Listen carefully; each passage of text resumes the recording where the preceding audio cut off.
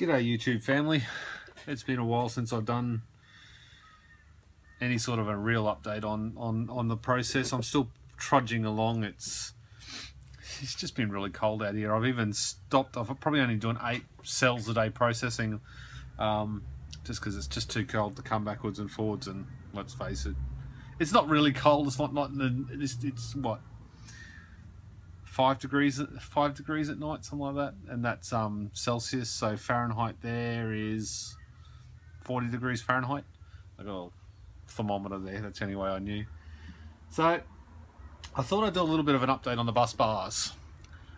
I've changed the process, as you know, and I thought I'd do a little bit of documentation on it because I think it's a lot better. It's way better. You know, nobody should do anything like I used to do. They shouldn't copy that at all. It's not real good.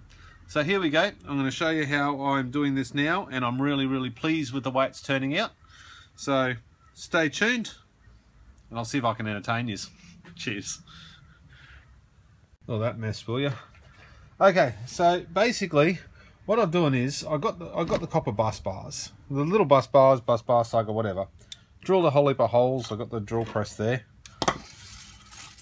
Got the bars here. Let's make some room. Didn't put too much thought into this. So basically all I'm doing, getting a pair of pliers. Which way is the camera? There it is there.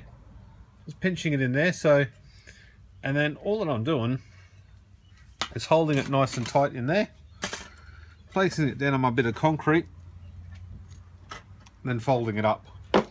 Then I get my copper bus bar that I still have to cut up, and a hammer that I didn't find, which is kind of typical really. I'm never ready for these videos. None of this professional shit here. Rightio. You're not going to be able to see much of this, but basically all I do is hold that there like that.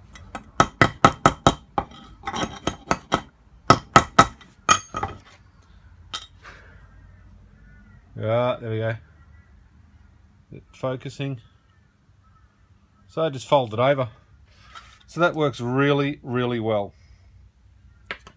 So I get 2 of them done. Just do another one quickly. Now that I've got all the tools sitting here. I don't even know if you can see this or not. You sort of can, but look at that. Fold it over. Whacked a bit of copper there. It's anything. It's just a weight. It's just a way of shaping it nicely. Done. Rightio. So we've got the 2 there now. Make some space. This is the negative side. So we'll put those in there. Doesn't really matter how it goes in. Just a bit off the end. Basically, as long as it's square. Now, the problem with the way that I'm doing these bus bars is I'm cutting them so thin that they're not actually cutting straight. So when they go on the actual, that's a bad example, but they're not cut straight. So I'm having to pull them left and right to keep them all centered. But that doesn't matter. I'm not going for aesthetics. I'm going for function these days. I started this whole process with function, with aesthetics. Now I've got to sort of take a step back and do it better at the cost of aesthetics. So let's get this in focus because I don't really want to do too much editing of this. So where's my bit of copper? So I use another bit down this end, so I can actually space it out so it's about the same size. Hold it all down. Make sure it's as square as possible.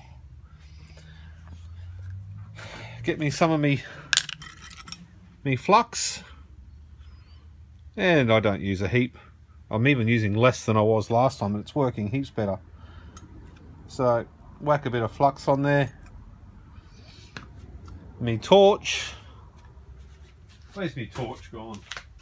More professionalism for you. And this is going to block the shot, is it? No, that's me exhaust vent.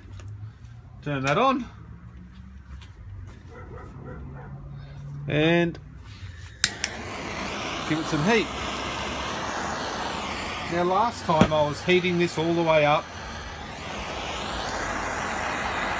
This time I just get it warm. And actually heating the solder up a little bit too, which helps. And I was waiting for it to be green and discolor and everything else before. I found that didn't really work for me too well in hindsight. Fill it up.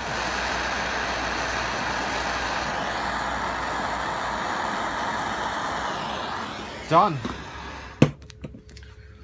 Let's get you in closer. So basically all I'm doing is putting the solder here. It's hot, so I'm not touching it. And then it's actually wicking up all across the top. So you can actually really, you can see it pulls itself all the way around. So that's pretty good. So then all I do, and let's set you back up again. Grab me old steel wool. It's still a bit warm, but I'm in a bit of a hurry. Give it a clean up with the steel wool.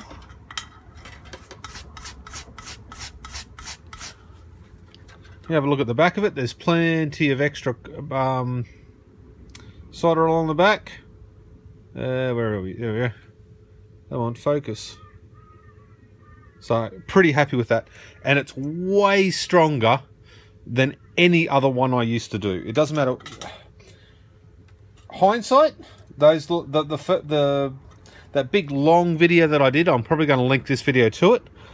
Those bus bars worked, but about 40% of them were the solders up here.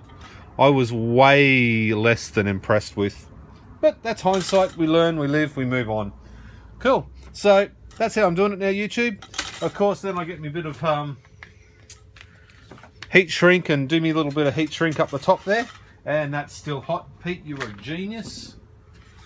So I'm still doing the heat shrink up the top. Looks really good, sits really well. So there you go. There's a bus bars update for you. I hope that appeases the 18650 gods. I'll catch you on the next one, guys. Cheers.